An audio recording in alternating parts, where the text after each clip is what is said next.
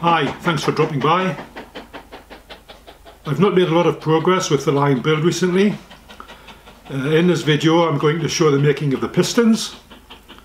It's a very easy job, so hopefully to add some interest I thought I would include some footage showing what I used to make these videos. In the next video I'll be making the piston rings, and that should be pretty interesting. Meanwhile, on with the show.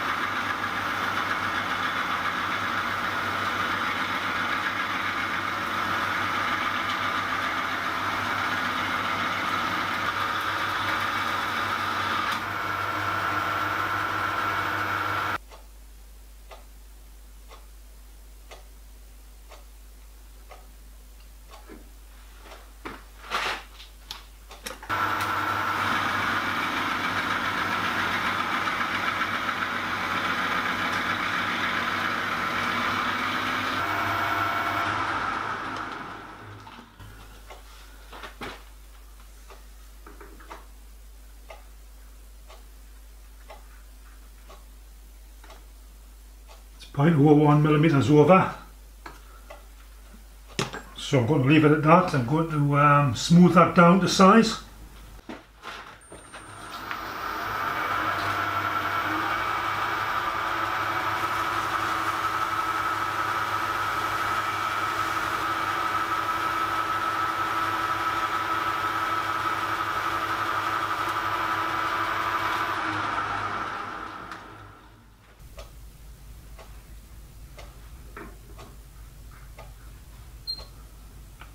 Spot on.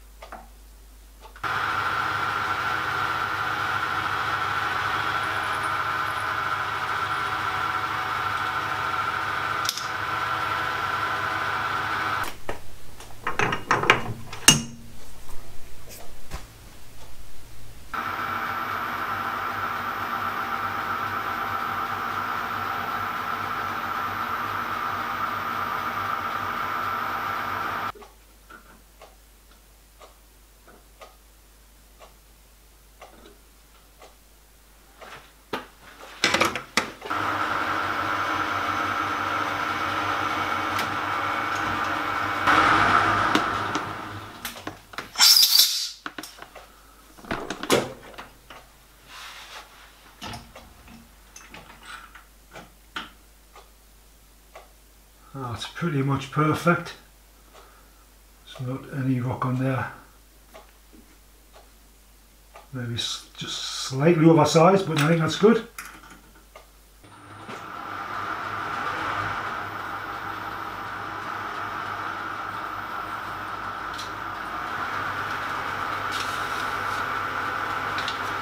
scrape the edges on these grooves.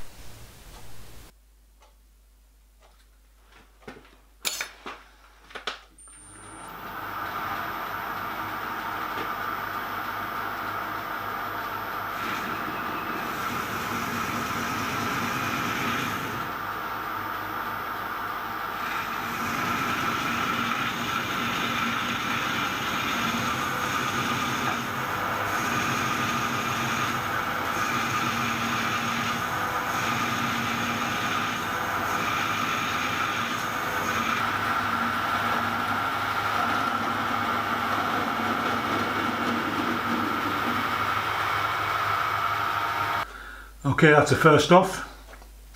I'll have to go back on the chuck to get this other side faced off and counterboard. But I'll continue with the material that's left here to make another one up to this stage. It's a pretty good fit on the piston rod. I can't detect any play there, although I would have liked it to be slightly tighter.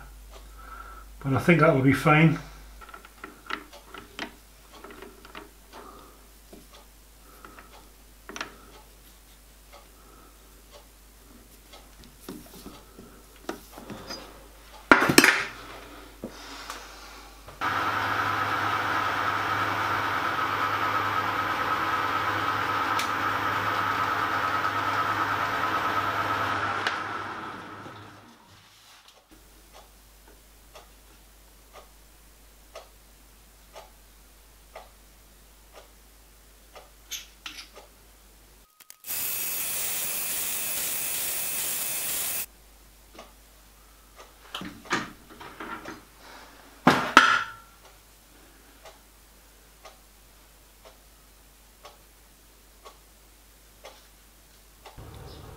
So that's the pistons complete and fitted to the piston rods.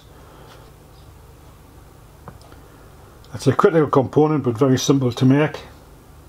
I will make some custom locker nuts to make sure that these nuts don't come loose on the final assembly, which I'll cover in a future video.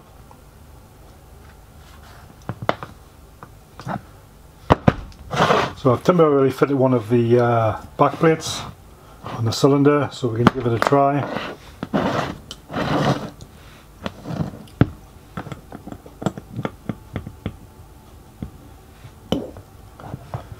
And it fits in there beautifully.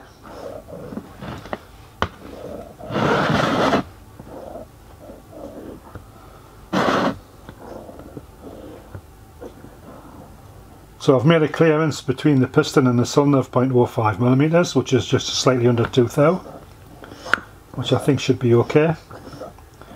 But it seems to be perfectly in alignment. So happy with that.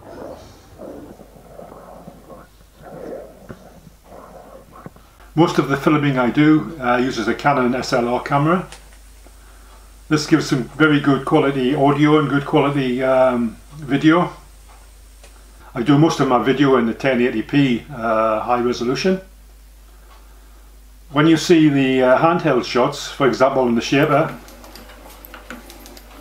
I do that using a handheld flip camera.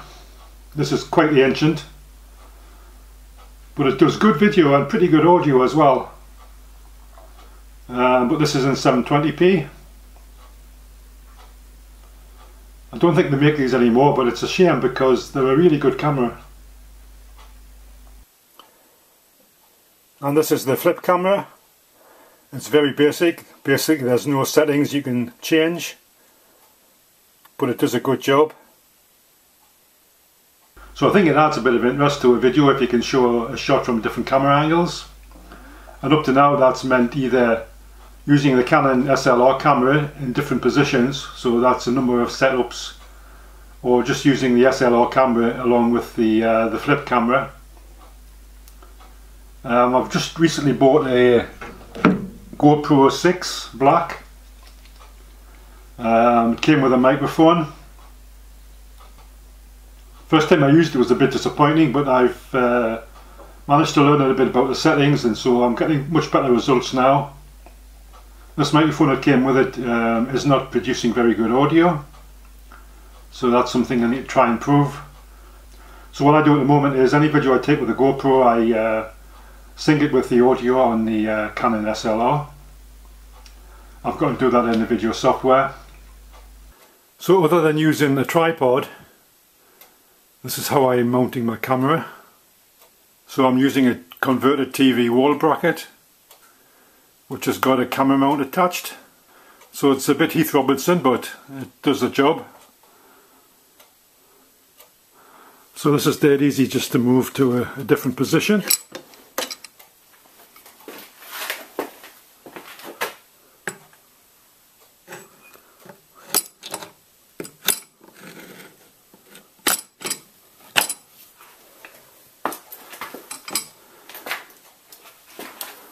And I can do some shots at the mill. Other than that, I use a tripod.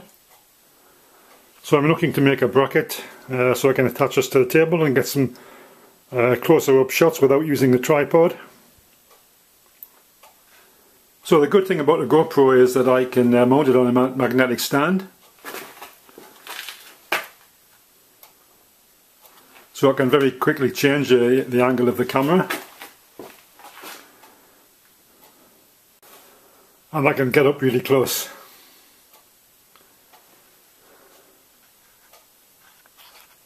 And this is another camera mount attached to my lathe. So the workshop's in a bit of a mess at the moment, with lots of junk lying around.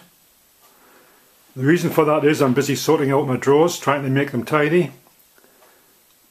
Unfortunately, what goes back into the drawer is less than what came out. So what came out just lies around the bench for now. To give you an idea, this is a drawer that hasn't been sorted yet.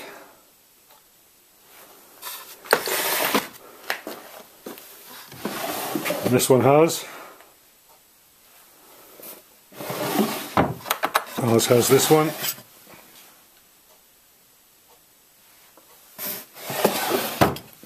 And has this one.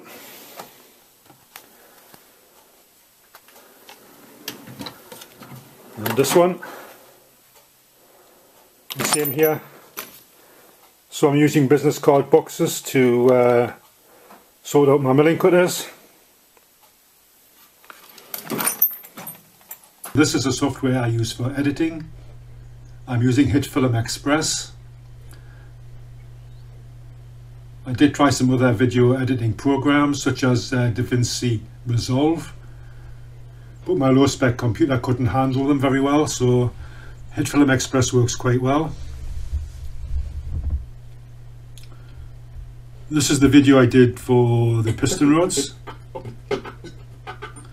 So when you look on the timeline, you can see there's a lot of little clips there. So this takes quite a lot of editing. I think this one took me about 5 hours to edit. So a 15-20 minute video can take sort of 5 to 8 hours of editing. You see these videos on YouTube showing lots of guys machining stuff. There is actually quite a lot of time goes on in the background to do the editing for these videos. So I probably use less than 1% of the power of this software. It includes lots and lots of features, lots and lots of effects. You can change color, you can change audio, you can put in starbursts, gradients, all sorts of different things. So I'm going to explore some of these in the future, so you may see some experimentation with my videos in the near future. So I hope that added a little bit of interest, and thanks for watching. It's quite a nice day outside, so I think we'll go for a little drive to finish off.